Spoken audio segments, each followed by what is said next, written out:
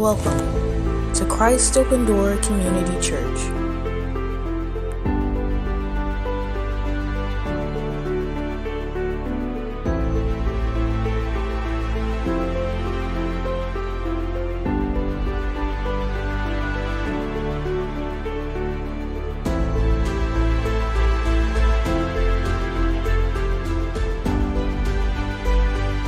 Thank you for joining us.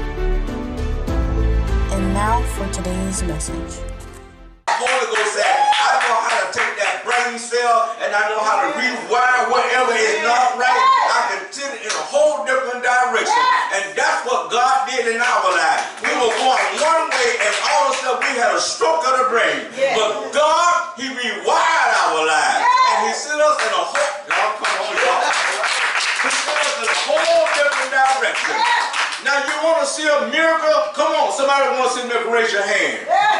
Everyone raise your hand. You one of them yourself and don't even know it. You a miracle. Because if you think about Sister LaQuinn, you know I'm telling the truth. If you think about our dark side and where we was and what we used to do, don't you know it took a miracle from God to bring you out of darkness into your marvelous light. It took God. With your gun toting self. With your straight razor self. Come on, somebody. That's right. You didn't play the piccolo on the jukebox. Are y'all hearing me? Some of y'all was some mean wrestlers. Are y'all hearing me? That's right. And look what God delivered you from. Amen. I know I used to cuss so bad I invented cuss words. That's the truth. I was cussing so bad one of the church members was sitting on the porch and I would pass it by me and another brother was drinking us a small liquor. Anybody had one of them? They really good. Get you up, brother. Your hand real tight. And me and Steve were walking down the road and I was cussing so bad the church said, "Hey baby," and she was on her porch. She said, "Come here." She said, "I didn't know your mouth was like that." I felt like this, y'all. I feel like I went from this to this right here. Because I didn't know the woman was observing me. Amen. See, you don't never know who God got His eyes on you. Are y'all hearing me? And sometimes we got to admit that we didn't just come in here by ourselves. God used somebody. Somebody God used somebody in order to get you where you are. Now, you may never give credit to some people. But you know, if God had not planted some people in your life in order to help you get where you are, you would be here today. That's right. God used people. He's been using people ever since creation. And He uses people now. And He uses people and do great exploits. Are y'all hearing me? So what I'm grateful about is now I recognize it more than I ever recognized it. Now I'm releasing what I wish I could release 20-some years ago. It was my time. And there was a time when it was on at 108 North Paramore, the parking lot used to be full of cars. The church used to be packed with people. We had people on the stage all the way across. We had an organ, we had piano, we had drums, come on somebody. We had saxophone on 108 Paramore. And so what happened? Well, sometimes if you don't handle things the right way, things will happen to the ministry. So what did we accomplish? Maybe we don't have the people we had on Paramore a few years back. But my son said this morning, everything in here is paid for. You don't owe nobody for nothing. I'm talking about the organ, the Leslie, you name it, all the microphones and everything in this church is paid for.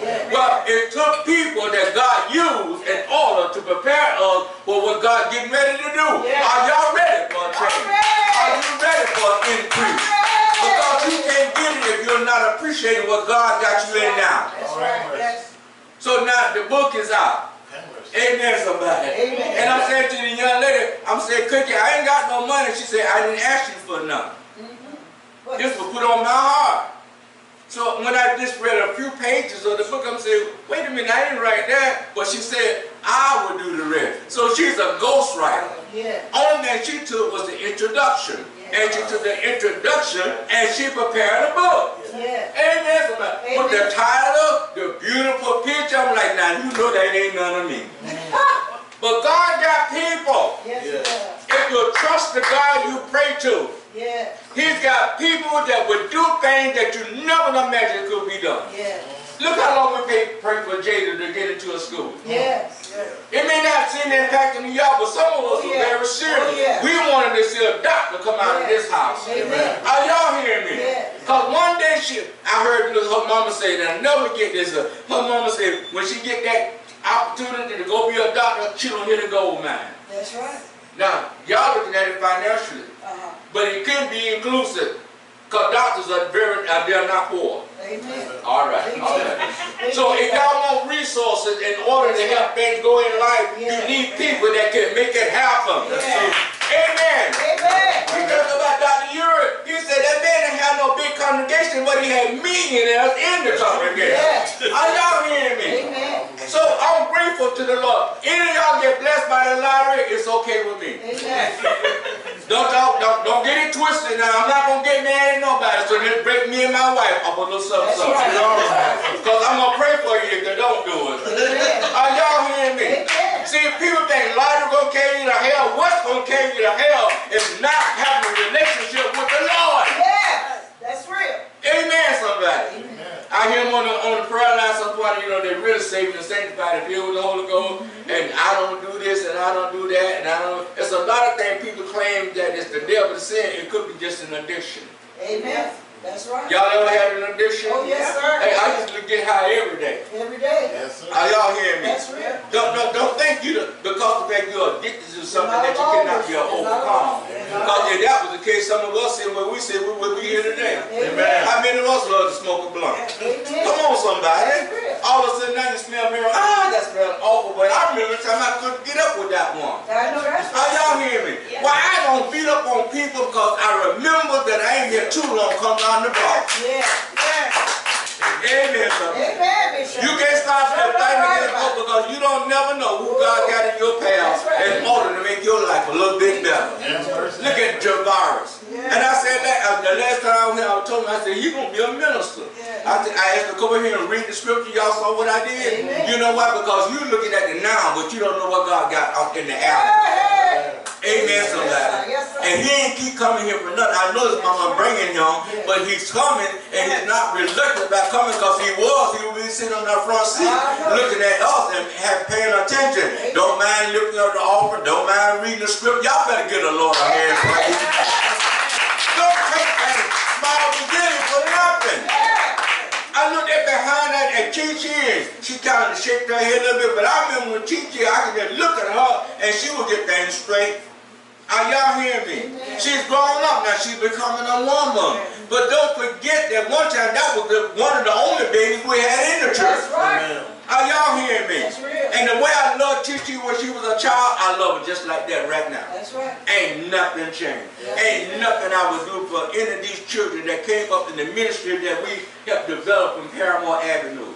So now that we're over here on Alhambra Drive, this is not the end of the story. Y'all just think it is. But listen, it's some things God getting ready to do. It's going to blow your mind. I ain't hear somebody. It was something I told my own son, hey, hold that back right now. You know why? Because God got a season and time for everything. And when it's time to reveal certain things, because some people, when they get the Cadillac, they forget they had the Volkswagen. Amen, somebody. And the Volkswagen had 2 flat tires and no spare. God just don't bless you to be better than what you ever been. Look at what Deacon Corbett did a while ago. He brought it to our attention about that movie, Figures. How those 3 black women changed everything in NASA around. 3 women. Are y'all hearing me?